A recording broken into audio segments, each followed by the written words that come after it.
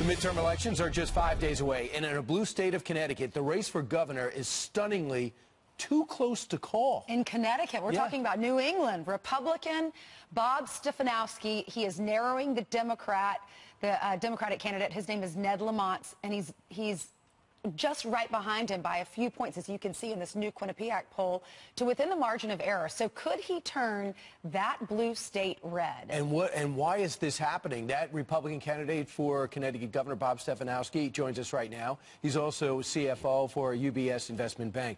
Bob, what made Connecticut open to your candidacy? We've got a horrible economy here. We've had 8 years of a Democratic governor. We've had 2 of the largest tax increases in the history of the state of Connecticut. We have a $4 billion budget deficit. We've got an employee pension plan at the state level that's $100 billion underfunded. We're the classic example of failed economic policy.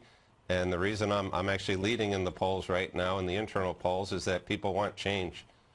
It's amazing when you talk about Connecticut, because everyone here in New York, everyone who wants to move to the suburbs, they say it's such a beautiful area, but taxes are so high there. Yeah. National Review claims in 2020, the state government spending will outpace its revenue by 13%, a deficit of $2.6 billion. National Review had this headline as well: Connecticut's gubernatorial race is a referendum on failed Democratic fiscal policies. Is that what you're hearing from the constituents there in the state of Connecticut? Absolutely, and it started when we put a state income tax in 1991. Before that income tax came in, Connecticut was the fastest growing state in the entire nation. In the 25 years since, we're almost last in economic growth. We're the only state that hasn't recovered the jobs from the Great Recession. I'm running on a platform of get rid of that state income tax over 8 years, lowering the corporate tax, and getting our economy moving again. That's what people are desperate for in the state of Connecticut, and that's why a Republican can win the governorship this year. And the thing is, you're a business guy, and that's in your background, but it might be counterintuitive to some to think, wow, we had a deficit, we're going to cut taxes. How are you going to sell that?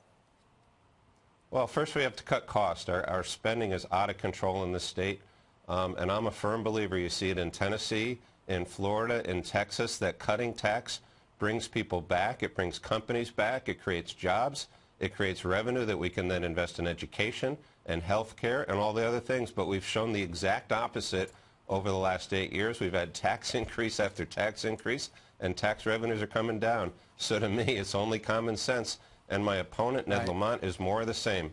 Bob Stefanowski, congratulations on this run. You're defying logic and tradition, and best of luck the rest of the way.